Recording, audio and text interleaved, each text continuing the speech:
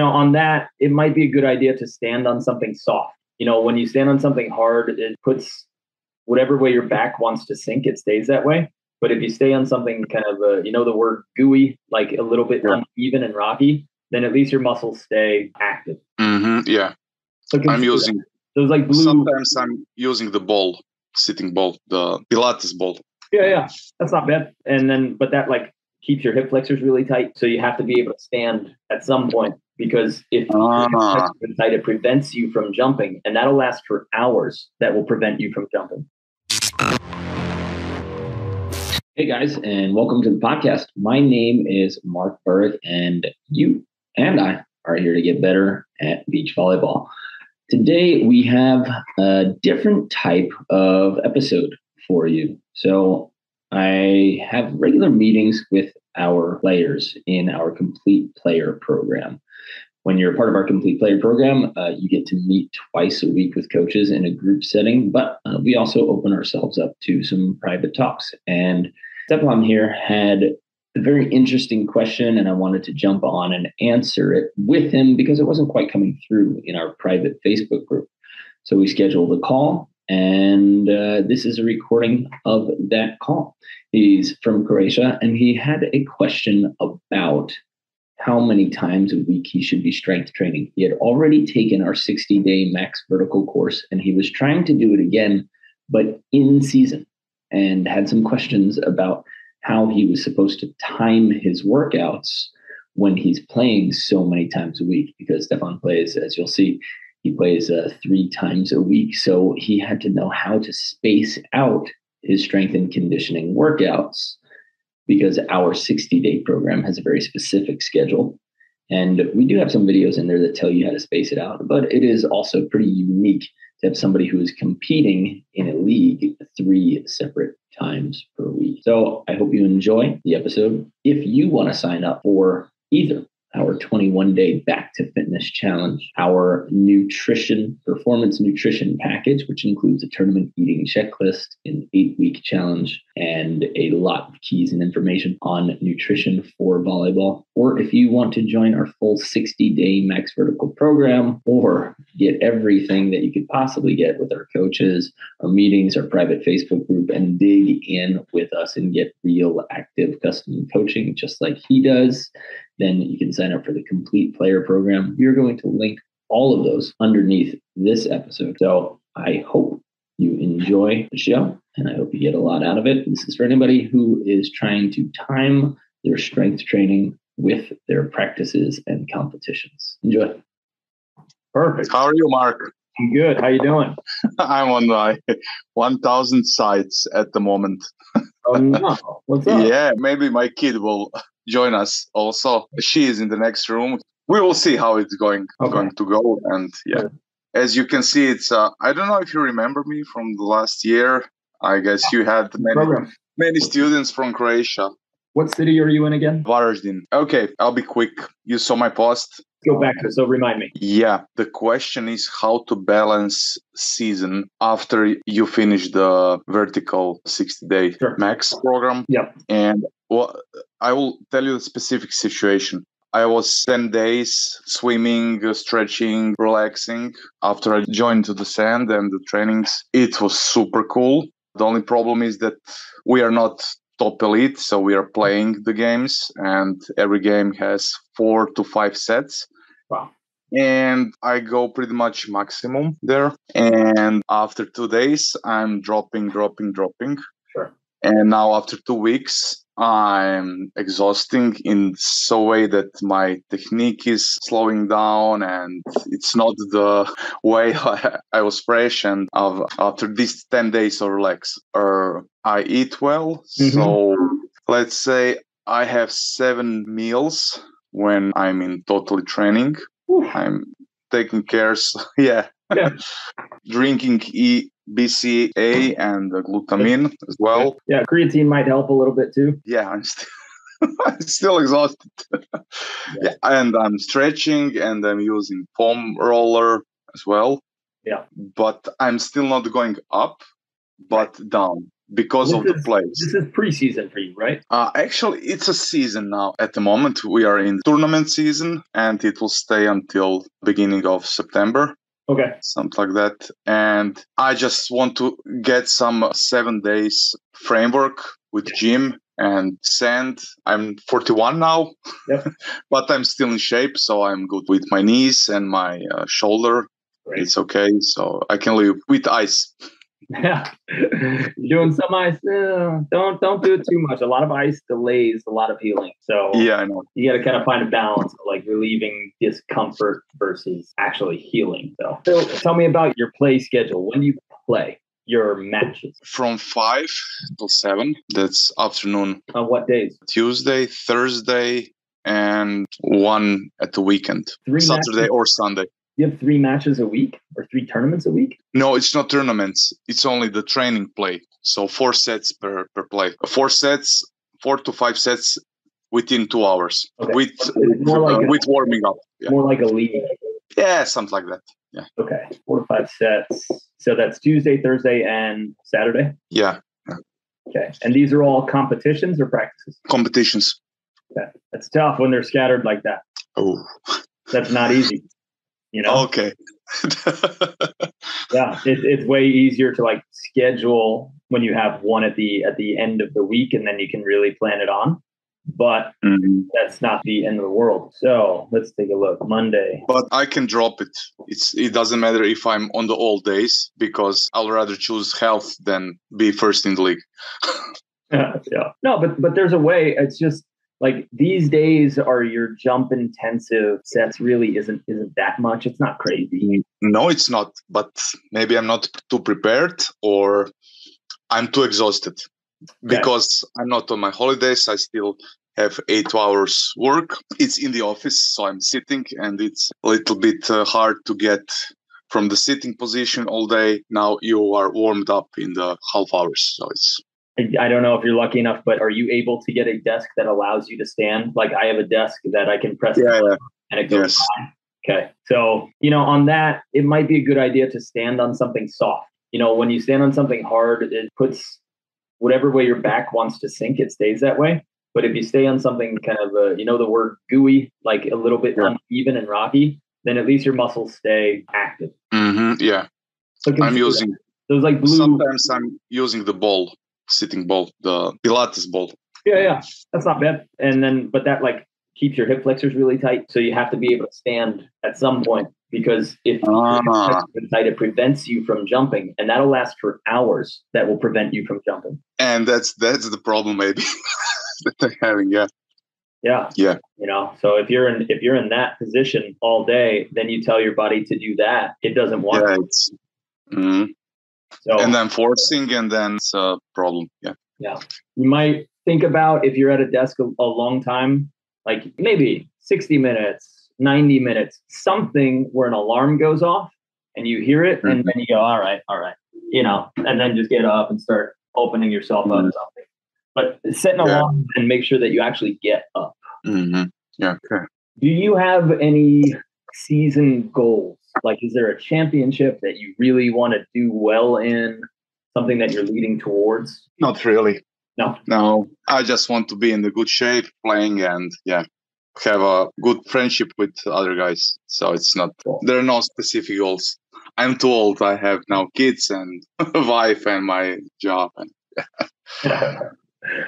So we have to pick, at minimum, one of these days that's a full rest day. No fitness. One, maybe 2. Yeah, that's okay. You can walk, you can stretch or do the mobility protocol, but if you can't jump, you can't sprint. Okay. Okay, so that looks like the rubbers. Maybe Monday's a rest, maybe Wednesday's a rest, maybe Friday is a rest, and maybe Sunday is a rest. For me, a lot of my Sundays are my complete rest days. Where I'm like, I would like to work out, but I'm not allowed. I change it. I pay attention. It depends on the tournaments, because sometimes you play longer in a tournament. Sometimes you play shorter, you get knocked out. Do you have time on your tournament days? Do you also have time to lift? To lift? Yeah. Maybe in the morning, but early in the morning, but with the home, with the rubbers, not with Not with 100 kilos on my back. Yeah. But you can do one-legged stuff, right? And that'll be good for you. You can do some kind of landings. Let's remember, like from the Max Vertical program, there's only 20 to 30 minutes of actual lifting in there. Yeah. So that can be short. The problem is that if you wake up and you try to lift heavy weights, you're not going to lift much, right? So you need that warm-up time. So sometimes there might be an opportunity for you after you play your match, your 4 to 5 sets, to go immediately get 20 to 25 minutes of lift. Now, in that way, you're prioritizing playing over lifting because you're going to have more energy for playing and less for lifting, but you'll still be adding strength.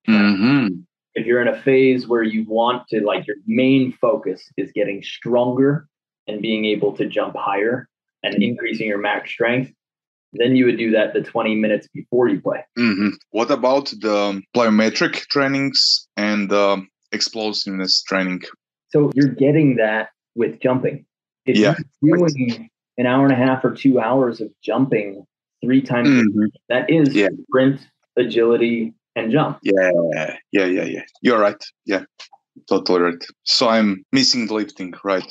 Yeah. So I would say, like, even after those matches, the one thing that we don't really get is it feels like we do some sprint training, but you actually really want to develop some sort of sprint action. So at the end of your match, or maybe just before it, if you could work in some of the agility exercises or some of the sprint exercises on your volleyball days before you start playing or immediately after, if you can work in 10 minutes of sprint or agility training, the explosiveness training, right? We do the cone drills. Yeah. You can make yourself do that for a warm-up, or when you're done with the practice, you make yourself do that. And again, then you go to your lift. Gotten a lot of jump. Then you've gotten some max speed, max agility training. And now it's just time to add on the maximal strength, which comes from the lifting part. Okay. What about the time around noon for lifting, when actually I have flexible working time and I can make a lifting training around noon? Yeah, I would do that on your volleyball days. Because if you do 2 hours of jumping and sprinting, then the next day you lift, 2 hours of jumping and sprinting, next day you lift, you never have an opportunity to recover. And that's when you're going to feel slow, sluggish, and injury eventually might come along. Okay. And then, if it were a practice situation instead of a play situation, I would say, hey, on Tuesday, make sure it's just a passing and a setting practice. So you don't get all the jumps. Yeah. Then you could have a good opportunity to lift on Sunday, Monday, or Tuesday. You could have the choice there. But if you're playing full for each of these, then that is your plyo workout. That's your speed and jump workout. So all you need to add there is 20 to 25 minutes of lifting. And you know how short the sets are. It's like 5 sets of 3. So it's not going to take long if you're warm. How much percentage of my strength should I lift on those days when I have the play also? You can follow the program for that. It depends what phase. Like if you're trying to build muscle, higher reps at 70. No, I'm asking that this practice won't affect on my game in the afternoon. If I have a lifting practice at noon and in the afternoon I'm playing the game, if I go 100% at noon on my lifting, should that have the issue or should make effect on the performance in the game? You might actually find yourself jumping higher.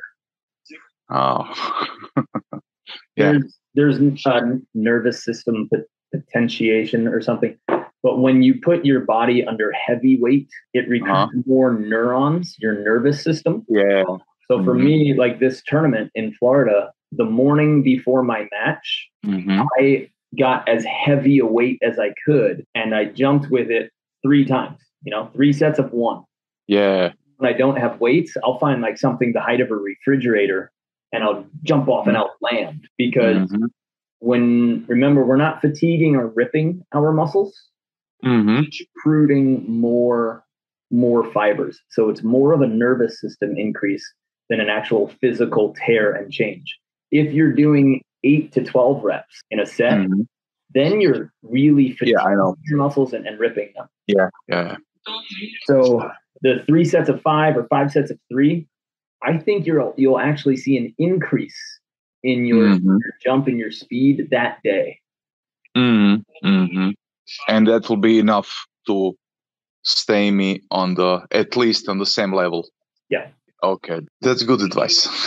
Then on like Monday, Wednesday, Friday, or Sunday, then you can do a bunch of upper body stuff. You can do whatever you want on those days. For upper body, but 3 days a week of jumping, you're at the right bot, and you shouldn't add another leg day around those days. Okay, got it. Yeah. Cool. Find if you can find those days to either, if you can't find weights, one-legged exercises where you put your foot on a chair or a bench or something. Maybe like for me, I always carry a weight vest in my car, 2 weight vests. That way, if I can't find a gym when I'm traveling, I put 2 weight vests on and I do one-legged exercises. Yeah, I know. Max. Yeah, it's max. Yeah.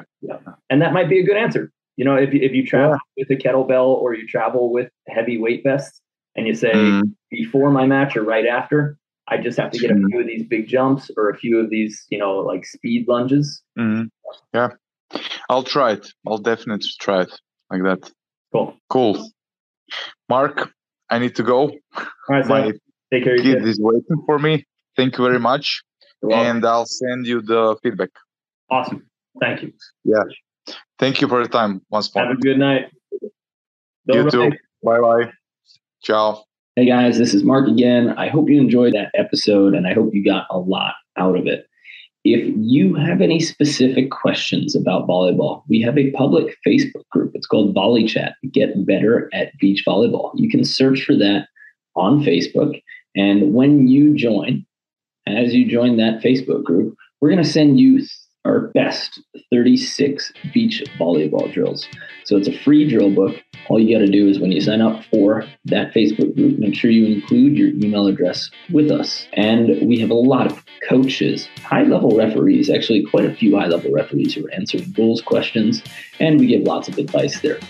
If you want to upgrade and you want to talk directly to our coaching staff of high-level AVP, FIVB coaches and players, then you would head to betteratbeach.com/coaching, where you will get access to every single one of our courses, every recorded video analysis and private lesson that we have ever done, structured and titled kind of like on this podcast. And you'll be able to answer questions, film your drills at home or on the court, film your practices, film your matches, and ask us real questions so that we can help you get better as fast as possible. We are also starting up a coaching program for beach volleyball club directors and coaches so that you guys can be more equipped and learn how we teach our athletes how to start a beach volleyball business, how to keep coaches organized and accountable, and how to give fantastic tools for your players. So if you're interested in any of that, just make sure that you get on our email list. Remember that anybody who joins our email list gets free lessons every week. We send you out a bunch of our videos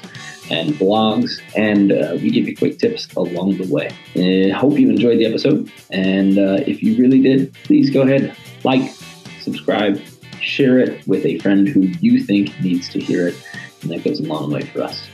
All right. Have a great one. I'll see you on the sand.